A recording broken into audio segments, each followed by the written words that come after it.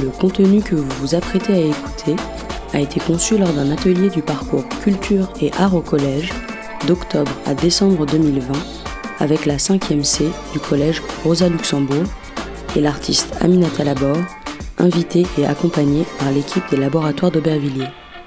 Bonne écoute. Quartier, Chemins, tu connais? Ici, on parle de la Petite Prusse, d'un incendie rue des Postes et d'anciennes usines.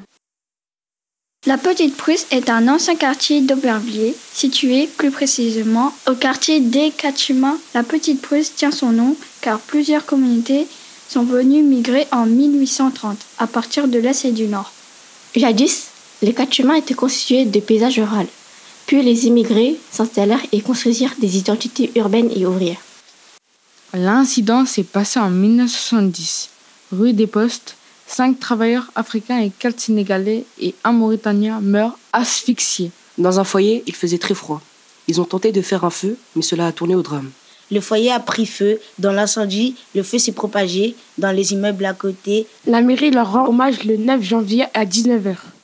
Nous allons vous raconter l'histoire des laboratoires d'Aubervilliers. Avant ce laboratoire, il y avait une usine qui se prénommait Malissé et Blanc. Elle était là de 1905 à 1911. Elle produisait des engrenages, des pièces détachées pour automobiles. Mais au jour d'aujourd'hui, la parcelle de cette entreprise a été remplacée par le lycée professionnel Jean-Pierre Timbaud, la salle de sport Salvador Iglesia et des laboratoires d'Aubervilliers qui a été construit en 1993.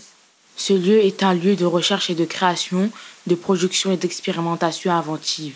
Certes, Aubervilliers est une ville assez bruyante, mais il y a des endroits et des personnes magiques. Voilà pour cette petite présentation d'Aubervilliers qui, j'espère, vous aura plu. En tout cas, nous, ça nous a fait plaisir de vous présenter notre ville. Bonne visite à toutes et à tous. Bonne visite à toutes et à tous!